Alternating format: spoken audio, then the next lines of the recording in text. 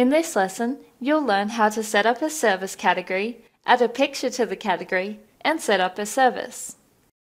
To set up a service category, go to the Setup menu and select Services. Click on Business at the top of the screen. Then click the New button and type in the name of your new category. To add a picture to the service category, right-click on the category and select New Picture.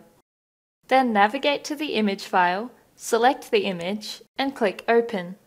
Then choose whether you'd like to crop or pad the image to the correct size, and click Done. To set up a service, select the relevant service category and click New. Then enter the name of the service. When you click in a different field, it will automatically put the name in the first block. Then you'll need to enter the time of the service, the sell price, and select the reporting category that the service will count towards. Select from the options whether the service is available for booking on the appointment book and/or walk-in manager.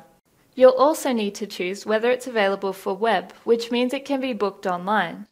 And tick this box if the service requires visit details. And then click Done to save.